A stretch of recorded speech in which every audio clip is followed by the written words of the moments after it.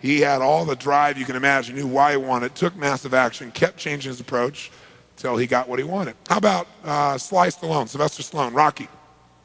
Rocky's story is this even, right?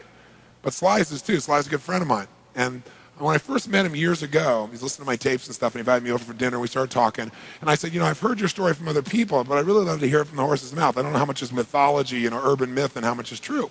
So he told me his whole story. He said the essence of it, though, was he said he knew his whole life what he wanted to do since he was very, very young. He wanted to be in the movie business, period. I mean, not just TV, movies. And he said why was, for him, it was a chance to have people not only escape, but to inspire people. And by the way, that drive is what made most of his movies, inspire people to what they're capable of, to overcome unbelievable obstacles, because in his own life, he felt like he did that. When he was born, he was pulled out by the forceps. That's why he looked the way he did. That's why he talked the way he did.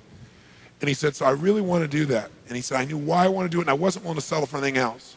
And he said, what happened was, I went out to try and get jobs, and it's not like I went, hey, Adrian. They went, you're a star. It didn't work out real well. They looked at me and said, hey, you're stupid looking. Do something else. What is it talking like this? There's no place for you in that stuff. You're never going to be a star in the movies. You're insane. No one's going to want to listen to somebody who looks dopey and talks out of the side of their mouth, right? And he got no after no after no after no. He said, I was thrown out more than 1,500 times of agents' offices in New York. I said, there aren't 1,500 agents in New York. He said, I know. I've been to them 5, 6, 7, 8, 9 times. He said, remember one guy, I went in there, and I got in there at 4 o'clock, and he wouldn't see me, so I stayed there, and I would not leave. And I stayed overnight. They came back the next morning. I was still sitting there. He said, that's how I got my first job. The guy said, fine, come in here. And he sat down, and he went through this, and he gave me my first movie. I said, oh, really? I thought Rocky was your first movie. He said, no, this other movie, I'd never heard of it. I said, well, what character did you play? He said, well, I was in it for about 20 seconds. I was a thug that somebody beat up. He said, because they made me feel like, people hate your guts. You getting beat up, it'll be a good thing. And he did like 3 movies like that. Never got anything. Kept going out. Rejection, rejection, rejection. So finally he realized it wasn't working. So he changed his approach. He said, I was starving, by the way. He said, I couldn't pay for even to have heat in my apartment. My wife was screaming at me every day to go get a job. I said, well, why didn't you? He said, because I knew that if I got a job, he said, I'd get seduced back and I'd lose my hunger. He said, I knew that the only way I could do this is if it was the only choice, if I burned all other bridges. Because if I did a normal job, pretty soon I'd be caught up in that rhythm and that stuff, and I'd feel okay about my life, and I feel like my dream would just gradually disappear. And he said, I wanted to keep that hunger. That hunger was the only thing I thought was my advantage. He said, but my wife didn't understand that at all. And he said, we'd have these vicious fights, and he said it was freezing. So I was broke, we had no money, and he said, so I finally went to the public library one day because it was warm. He said, I didn't want to read anything. He says, I went in, New York Public Library. He said, I was hanging out there, and I sat down in this chair, and somebody left a book there. And he said, I looked down at this book, and there were the poems of Edgar Allan, stories of Edgar Allan Poe. And he said, so I started reading it, and he said, I got totally into Edgar Allan Poe. And he said, I know everything about it. And he goes on for another 20 minutes telling me about Edgar Allan Poe. He knows everything, how he died, what it was about, what really happened. And I said, well, what did Poe do for you? He said, Poe got me out of myself. He got me to think about how I could touch other people and not worry about myself so much. And he said, it made me decide to become a writer. I said, just imagine Rocky the writer, right? And he said, so I tried to write a bunch of screenplays, nothing worked. I was totally broke. He said, I didn't even have $50. And he said, and finally, he said, I sold a script. And it was called Paradise Alley. He said, it's a movie I made many years later, but I sold it. And he said, I sold it for $100. He said, but $100 was a ton of money, man. I was so thrilled. I thought, I'm on my way. But it never led to anything. And he said, so finally, he said, I kept going and going and going. He said, finally, we were so broke. He said, I hawked my wife's jewelry. He said, Tony, there's some things in life you should never do. He said, that was basically the end of our relationship. She hated my guts so much.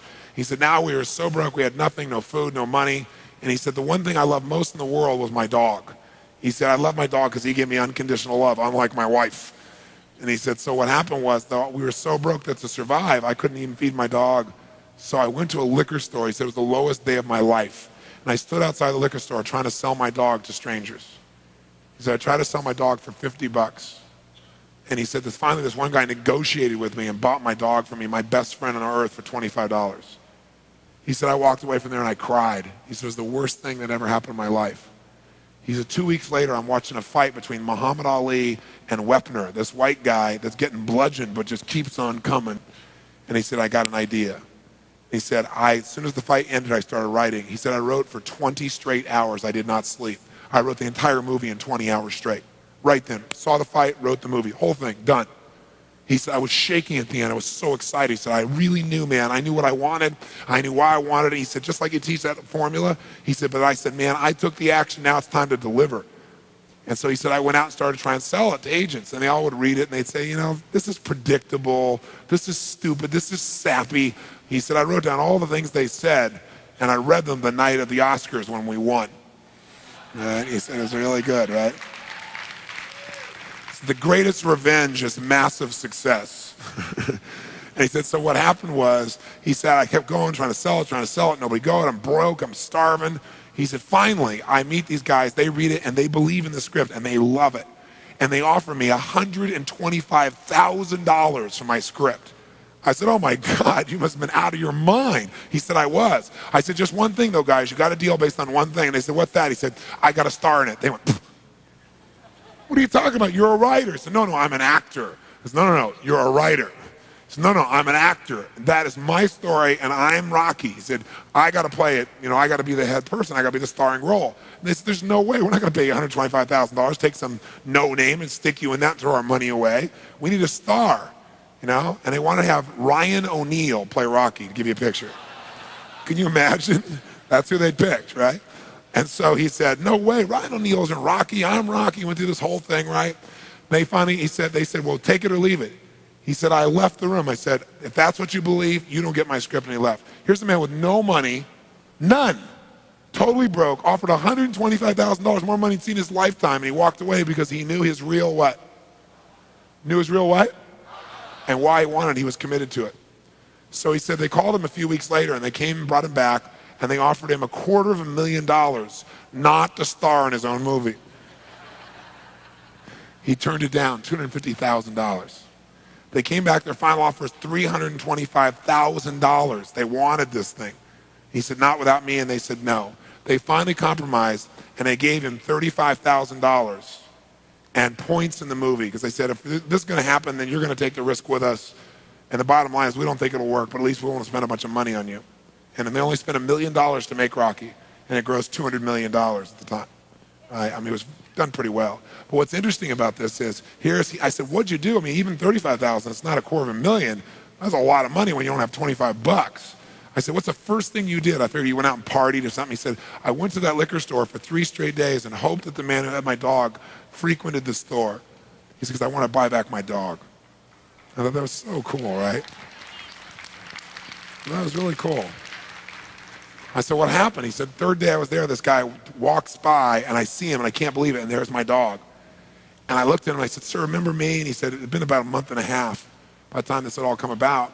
And he said, remember me? You know, I'm the guy that sold you the dog. I goes, yeah, I love the dog. He said, well, look. He said, I was so broke, I was starving. He's my best friend. I'm sure you love him too, but I got to have him black. Please, I beg of you. He said, I'll pay you $100 for the dog. I know you paid me $25, but I'll give you $100. And the man said, absolutely not, no way. He's my dog now. You can't buy him back, right? And Sly said, you know, Tony, you know how you say know your outcome? I said, yeah. He said, I knew it. And he said, I kept changing my approach. So I went, $500 for the dog. The guy said, absolutely no way. He said, $1,000 for my dog. The guy said, no amount of money on earth is ever going to get this dog from you. I said, what'd you do? He said, I knew my outcome, right? Because he listened to these tapes, kept to him. He said, I decided to take massive action. He said, I got my dog. I just kept changing my approach, so I got it. I said, what'd it cost you? $15,000 and a part in Rocky. The guy's in Rocky.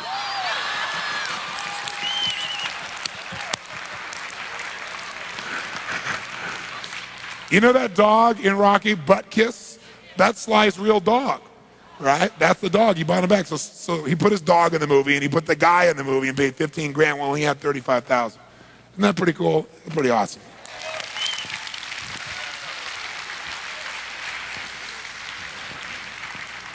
So there's always a way if you're committed. Just got to keep changing your approach.